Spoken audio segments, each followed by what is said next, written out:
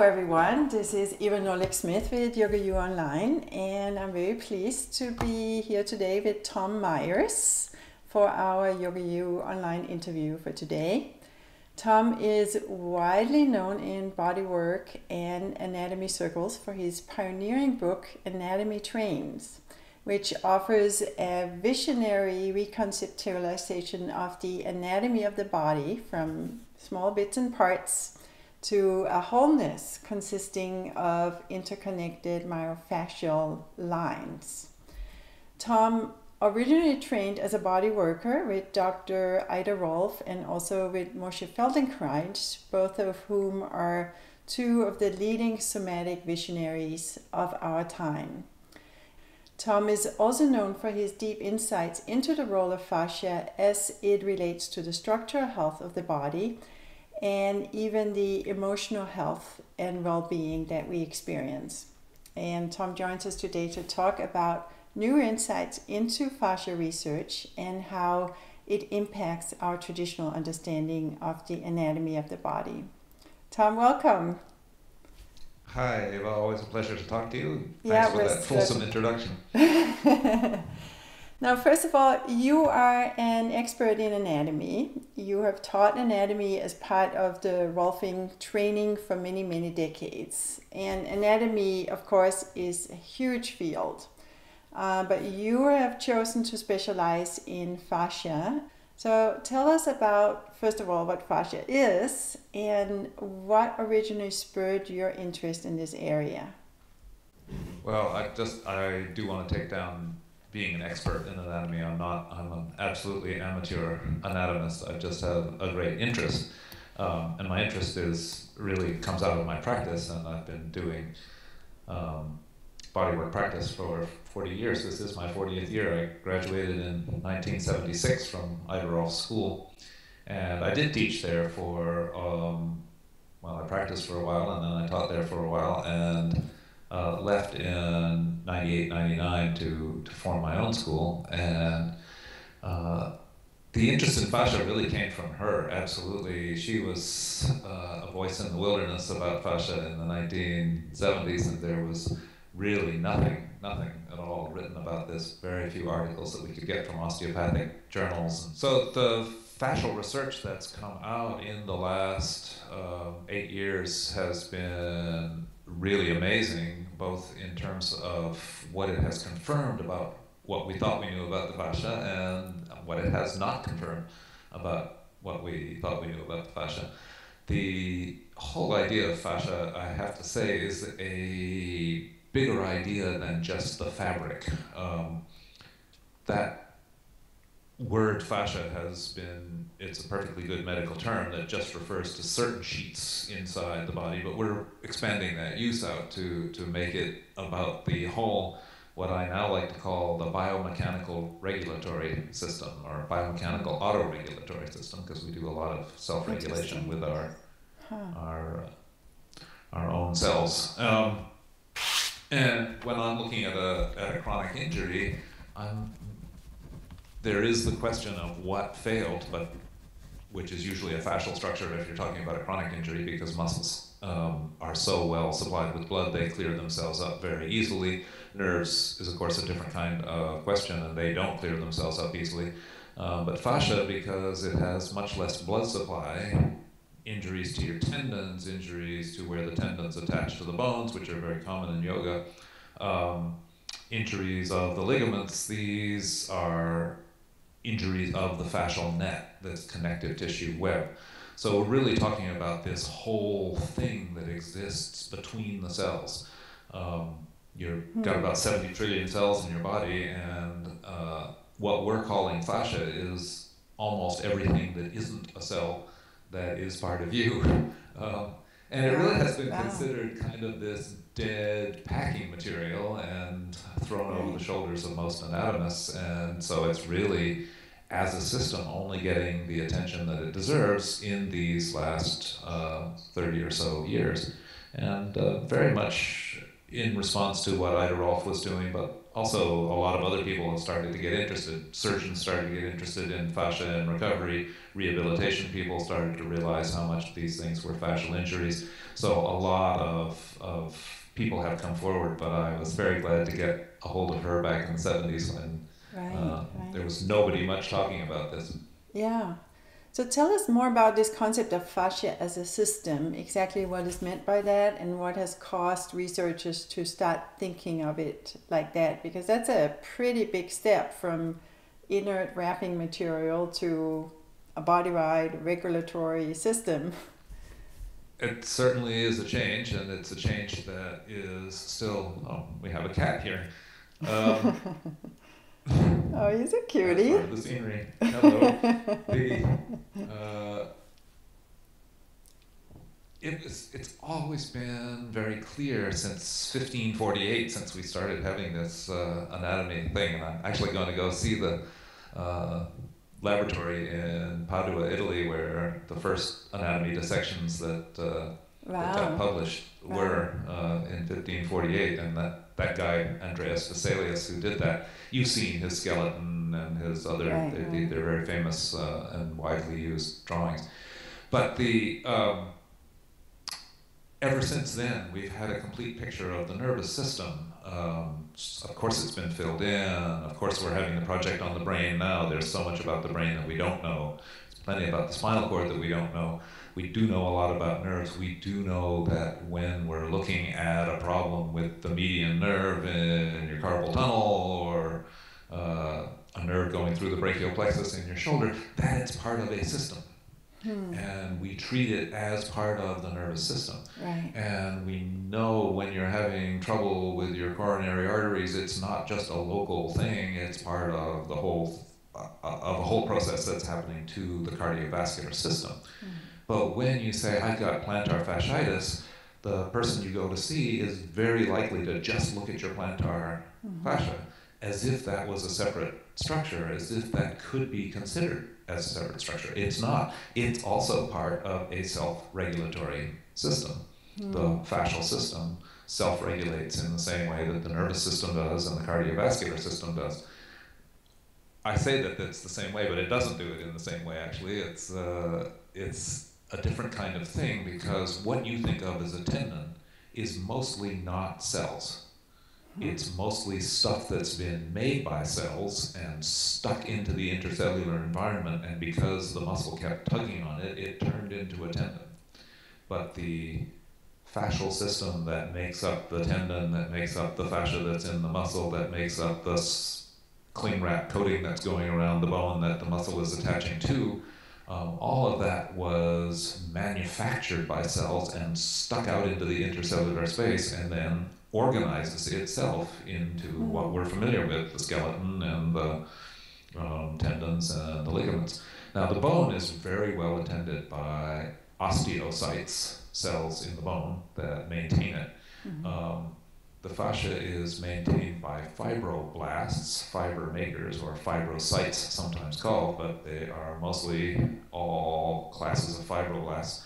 And it's amazing how much they do. They make all different things, from the cornea of your eye to the valves of your heart to your tendons to the fascia that goes around your muscles to the fascia lata on the outside of your thigh to the dentin in your teeth.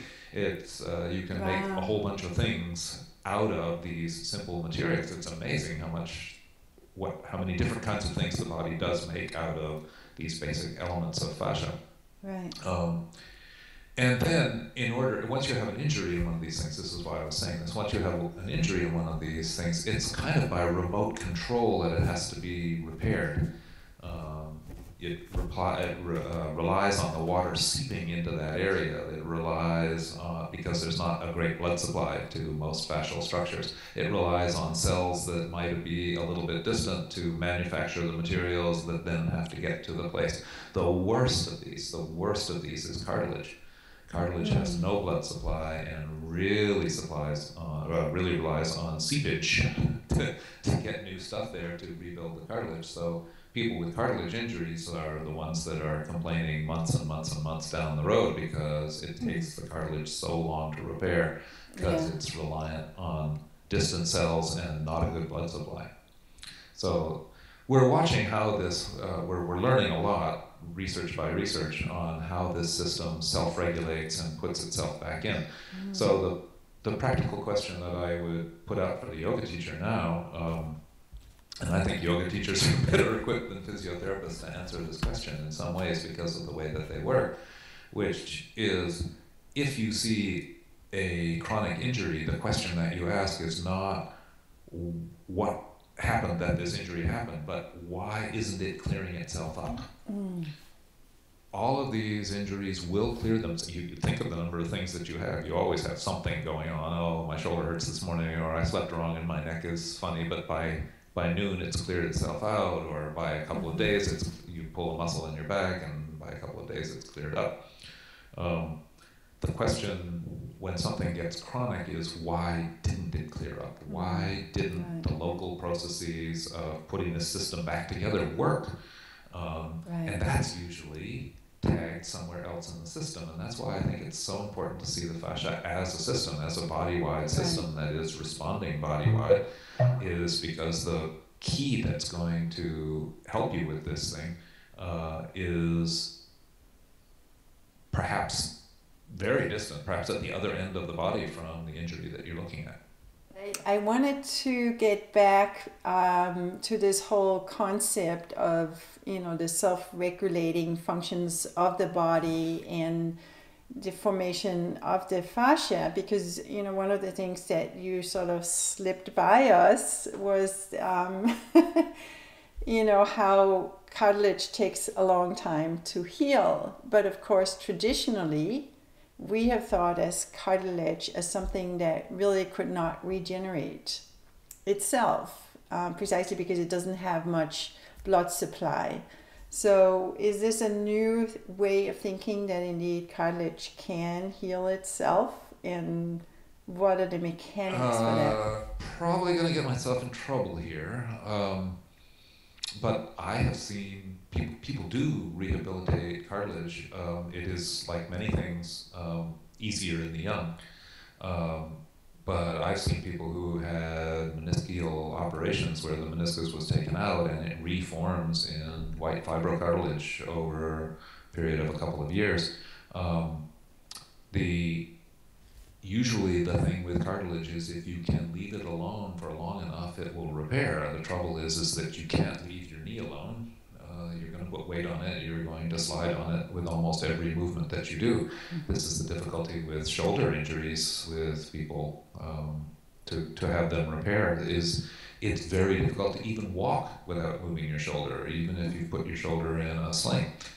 And all these fascial bonds remake, includes a broken bone, broken cartilage, broken tendon, anything, they all remake one molecule at a time, one hydrogen bond at a time. It is the simplest, stupidest chemical bond in the universe, but if you have thousands and thousands and thousands and thousands of them, you have the strength of a tendon.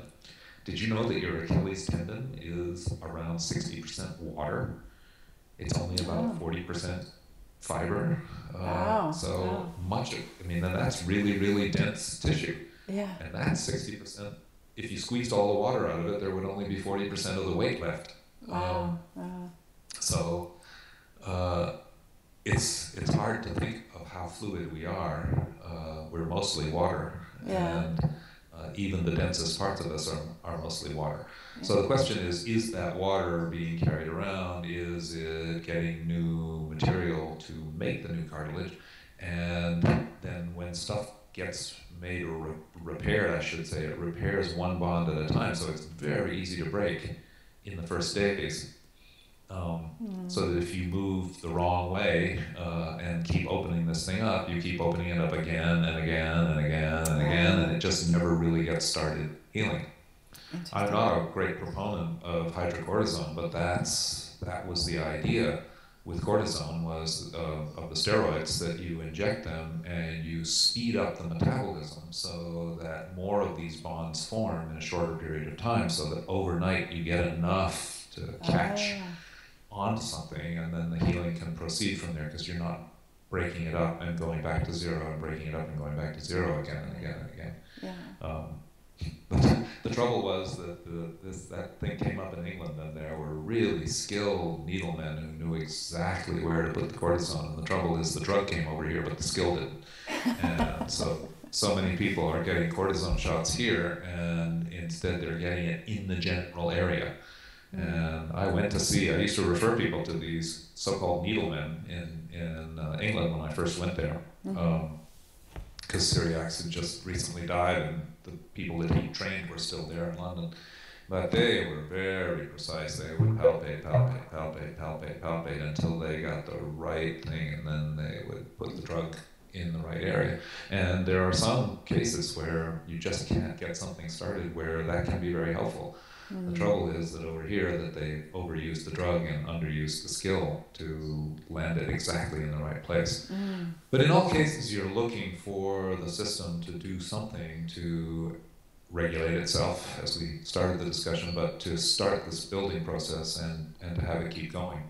So you put a bone in an absolute cast for the first several weeks after the bone has been broken, because it has to rebuild one molecule at a time, one bond at a time, to make the bone up. After 4 weeks, it's a better idea to take the plaster cast off, do a little movement with your leg, put a belt and put a fiberglass cast on with some Velcro, so that you can keep the leg still most of the time, but that you do some movement so that you are essentially you show the fascia. I think this sounds very anthropomorphic, but you're showing the fascia where to go with your movement. That's true of yoga, that's true of rehabilitation movement, because movement and loading the movement organizes the fascia. That's what tells the fascia how to organize itself. So you want, in the palm of your hand, you want the fascia to be going in all different directions. Because your hand is subject, if you catch a ball, it's going to go this way, this way, this way, this way, so you want the fascia going in all different directions. You don't want the fascia going in all different directions in the tendons that are going through your carpal tunnel. You want them very organized in one line, and no fraying, and no touching, no grabbing on anything else that's around you. And so if you hold your hand still for a very long time, your tendons will start grabbing onto the stuff that's around them. So the trouble with putting your hand in a cast for 8 weeks, for instance, is you can get all these scar tissues catching up because things aren't being used. Interesting. So much more, because of the fascial research, physiotherapy now is going much more toward we hold it still for a little while, but then we get you to start moving. And that's really come out of the fascial research. Interesting. Yeah, because you also refer to the fascial system as a biomechanical regulatory system. So is that this concept that all those fibroblasts that form the fascia, the way they differentiate is through this mechanical pressure input? Yes, they differentiate the things that come under pressure tend to form into cartilage or bone. The things that come into tension tend to form into muscles and ligaments. So that's very early on in the embryological stage. If we're talking about repair of an injury, then it is this, what I was just saying, is you have to hold it still enough to get it started, and then give it movement enough to get it organized.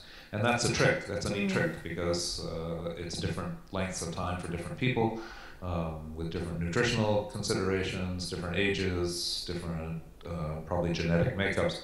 The loose ligamented people who actually end up in yoga class a lot, the people who have lax ligaments who can bend their fingers way back and that kind of thing, they're going to take longer to heal because they have fewer cells crawling around their system creating new fascia.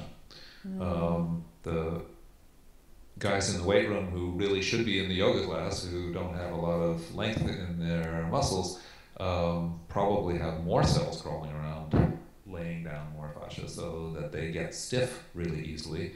And the lax ligamented people are, you have the advantage of staying lax and staying limber and keeping your movement easily, and you have the disadvantage of healing more slowly, generally speaking. There's other factors in this, of course, but generally speaking, they'll heal more slowly, they'll heal these injuries more slowly. So it sounds like, as we understand more about these mechanics of how fascia impacts basically what we might call the ongoing reconstruction of the body, that it will also have some pretty significant influence on how we view fitness and what's considered appropriate approaches to fitness. Yes, it absolutely is. And that's why I have been saying that we're trying to develop a yoga for the 21st century, and that obviously all the types of yoga are seeing, well, what fits with whom now? What's going to fit with office workers? Yoga has never had to deal with a whole generation of office workers. Yoga has never had to deal with a whole bunch of people who work hooked up electronically to the internet. Right. We need a yoga for the 21st century, and personal training, which has of course been around for a long time. I mean, this goes yoga and martial arts, and martial arts is what leads directly to sports. Martial arts goes back into the mists of time with yoga, and of course with folk dance. Those are the three major sort of arms with which people were trained in movement. Yeah. They were trained to hunt. The hunting skills became warlike skills became martial arts became sports. All of these things that we have in our modern world to take care of our body were based on older forms of training. But we're in an absolutely new situation now. We need to develop a yoga that works for people in the 21st century. And we look at the kids going to school now. 10 years ago, it was only 10 years ago that I was writing columns about how kids had their backpacks and they had so many books in their backpacks that their head was being shoved forward by the weights and the backpacks coming off, and that this was a national crisis. Well, it's all in an iPad now. They're not carrying books to school anymore. Or they won't be shortly. They're getting their homework assignments on an iPad. They're doing the work on an iPad, and they're submitting it on an iPad, and they're getting their grades on it from the net. The internet. Yeah. This whole problem of carrying too many books has been solved.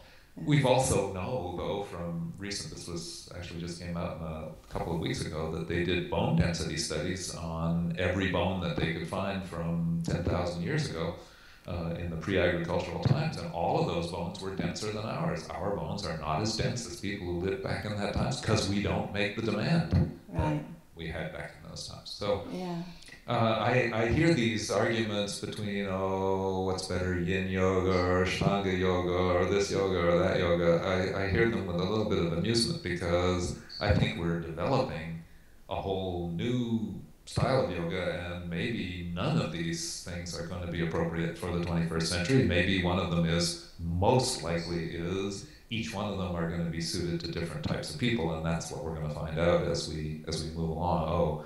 This person needs more of an Ashtanga type because of their genetics, because of their makeup, because of their diet, because of what they're trying to do. This person needs another form because they have a different constitution. But I think it's really fascinating how this is all working out, both in the marketplace and in the research lab. Yeah, and I think one of the great things that's happening also is that people are doing a lot of cross styles, because in the same way as with fitness, you have cross training. You don't want to do necessarily the exact same thing every day. Same thing with the yoga practice. Some days you want a really rigorous Ashtanga practice or any kind of rigorous practice, and other days a restorative practice may be more suited for whatever is going on with the body. Which is why a service like yours is such an interesting thing, because people can pick and choose off the internet what they wanted, whereas if they're going to their local, I live way out in the country, my choices for going to a yoga teacher are, if I'm willing to drive a half an hour, I think I could get to 3 or 4 different yoga teachers. But that's, most cities have a much bigger variety that you could choose from. That makes it more difficult in the marketplace in a way, but it makes it a much more interesting social experiment to see what goes on with people. But I think the availability of all these different kinds of teachers on the internet is a really, it's a great development. We'll be interested to see what happens. Yes, it's a very, very fast-growing field and really enriching the whole field very much, I feel. But I want to return just for a second to your idea of doing different things, because that the research is very clear on that. And the idea of doing the same practice again and again,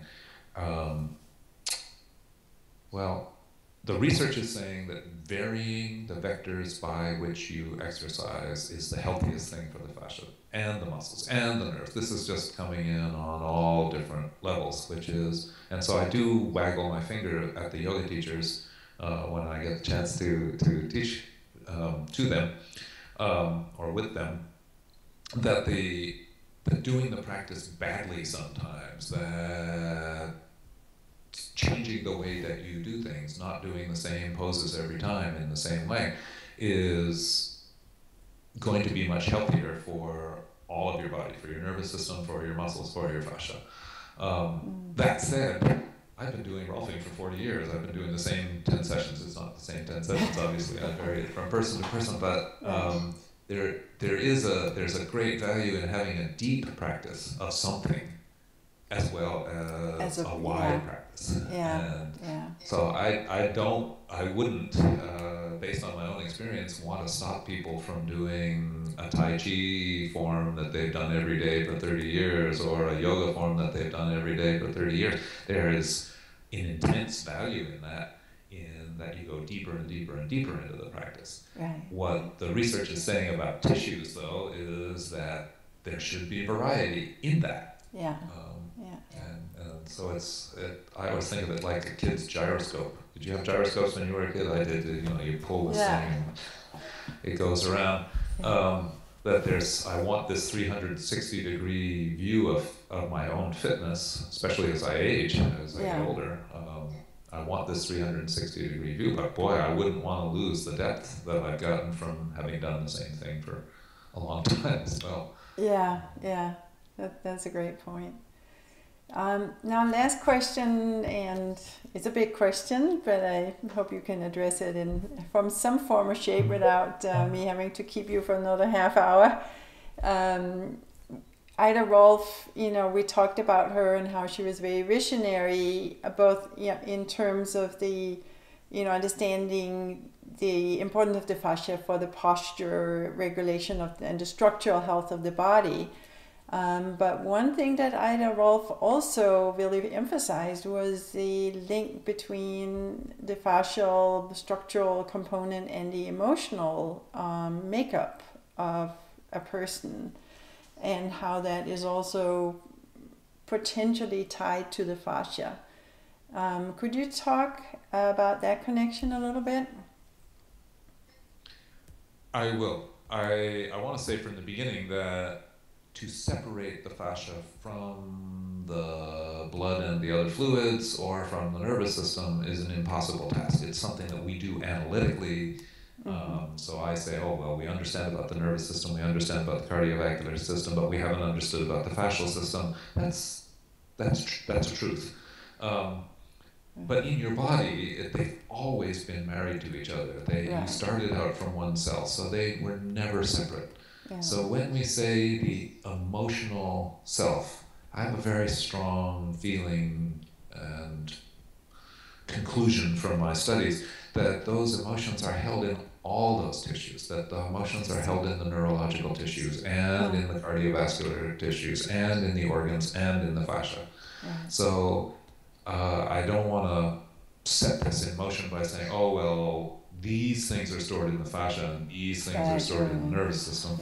And then I'm about to say that exact thing, which is that I do believe that the kinds of things that I come across when I'm working in the fascial system, the kind of things that yoga people come across when they've been working for a while in the fascial system are these deeper patterns.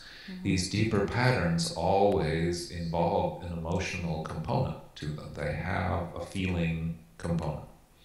So if you hold, see if I can do this quite simply. Your brain is always, your nervous system is always checking the outside world and seeing how the outside world is compared to your expectations. When your expectations are not met, not met by your boss, not met by your spouse, that's a very frequent one, children, the world has not treated you the way you thought. This creates a discrepancy in your brain that you tend to export to muscular tension. Interesting. You want to do something about it, but you can't do something about it, so muscles get turned on and they never get turned off. So in a way, I have to say almost all of these things that we're talking about are neurogenic. They come from the nervous system. They come from our sense of alarm, our sense of anxiety that the world is not treating us the way that we think in our infinite wisdom that it should. Right.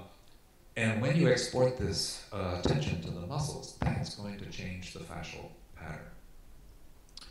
So stuff gets stored in scars, stuff gets stored in tension, stuff gets stored around the organs. But I'm talking my experience. I don't know what an emotion is, and I don't exactly know how emotions get stored. I know when I touch certain places in the body that out they come. And that they express themselves as a fluid experience, they express themselves as a neurological experience, and you see this change in the whole fascial tone of the body of somebody who has these kinds of releases. But I don't think that locating it, particularly in the fascia, is that useful. I think these things are body-wide. They happen in all the systems at once. They alert your whole body. And it's a whole body pattern when you try to store them away and not have them. Oh, this anger, I'm not going to have this anger, I'm going to put it away somewhere. It sits there. And the longer it sits there, the more it gets stored in the fascial system. But again, I wouldn't really separate the fascial system from the others. Right. Okay, cool. All right. So last but not least, you have a course coming up on YogaU about the neuroanatomy of the body and, you know, what the implications are for yoga practice and yoga practitioners. Could you tell us just briefly what you will be covering? Okay. The study of anatomy is really the study of parts. That's the way we have gone about anatomy, is dissecting out parts, naming them, and describing their function. And this really does not sit well with the yoga practitioner because you're dealing with the body as a whole. So I'm urging you to come and try the anatomy courses that we're doing, that I'm doing here on YogaUOnline, because they come after the anatomy in terms of wholes instead of in terms of parts, and how do wholes work together. I've been trying to rework this in my mind ever since I became an anatomist many years ago, and this opportunity at YogaU is a way for me to put out this holistic anatomy, thinking about anatomy in terms of wholes in a way that we haven't really thought before. So I hope you'll join us. Great, wonderful. Well, Tom, thank you so much for joining us. It's always great and very interesting to talk with you. I wish we could keep you all day long, but I know that you have to recover from jet lag. Okay, well, I'll do that, and thanks very much. Always a pleasure to talk to you. All right, take care. Bye-bye.